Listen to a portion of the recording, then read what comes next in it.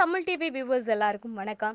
இந்த மாதிரியான சூழ்நிலையில லாக்டவுன் இருக்கிறதால நம்ம எல்லாம் படம் போய் தியேட்டர்ஸ்ல பார்க்க முடியல, பீச் போக முடியல, என்டர்டைன்மெண்ட் எதுவுமே பண்ண முடியல. அப்படிப்பட்ட சூழ்நிலையில படமும் ரிலீஸ் ஆயிருக்கு. அது என்ன படம் அப்படின்னு பார்த்தோம்னா, இன்னைக்கு ஜோதிகா அவங்களோட நடிப்புல ரிலீஸ் ஆயிருக்க படம் தான் பொன்மகள் வந்தாள்.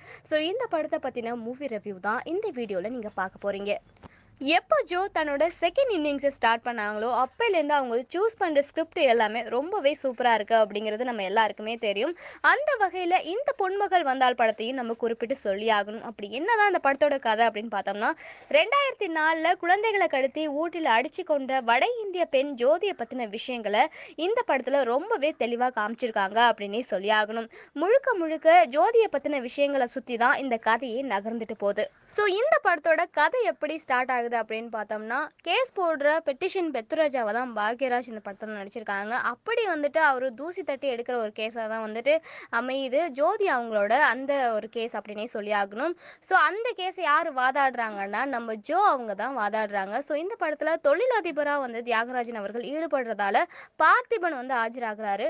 ஒரு நேர்மையான நீதிபதியா பிரதாப் போத்தன் கோர்ட் டிராமாவா ஆரம்பிக்கிறோம். இந்த படத்தில் இன்வெஸ்டிகேஷன் விறுவிறுப்பா அமைஞ்சிருக்கு அப்படின்னே சொல்லி ஆகணும். குறிப்பா இந்த படத்துல ஜோதியோட கேஸ் எடுத்துதான் நடத்துறாங்க நம்ம ஜோதிகா அவங்க வெண்பா அப்படிங்கிற கதாபாத்திரத்துல.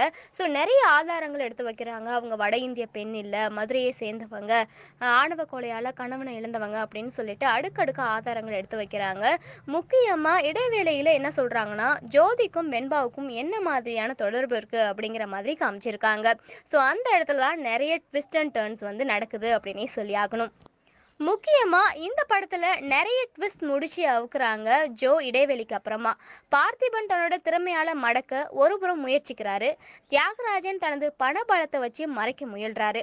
இறுதியில ஜோதிகா எப்படி நீதியை நிலைநாட்டினார் அப்படிங்கிற கிளைமேக்ஸ்லயும் சின்ன ஒரு ட்விஸ்டோட முடிக்கிறாங்க இந்த படத்தை. இந்த படத்தோட பிளஸ் என்ன அப்படின்னு பார்த்தோம்னா, ஜோதிகா ஒளிப்பதிவு, வசனங்கள், கதாபாத்திர தேர்வு, சொல்ல வந்த மெசேஜை கரெக்டா சொல்லியிருக்காங்க. குறிப்பா இந்த காலகட்டத்தில் பாலியல் வன்கொடுமைகள் அதிகமாக நடந்துட்டு வர சூழல்ல ஆண் வர்க்கத்திற்கு பெண்ணின் வழியை சொல்லும் படமா இந்த பொன்மகள் வந்தாள் படம் சொல்லியிருக்கு. பெண்கள் தைரியமா தங்கள் உரிமைக்கு போராடணும் அப்படிங்கிற மாதிரியும் இந்த படம் நமக்கு சொல்லியிருக்கு. அஜித்தோட நேர்கொண்ட பார்வை சொல்ல வந்த மெசேஜ் போல இந்த படமும் தனது நோக்கத்தினை செவ்வனை செஞ்சிருக்கு அப்படிங்கிறதுல எந்த சந்தேகமும் இல்லாம சொல்லலாம்.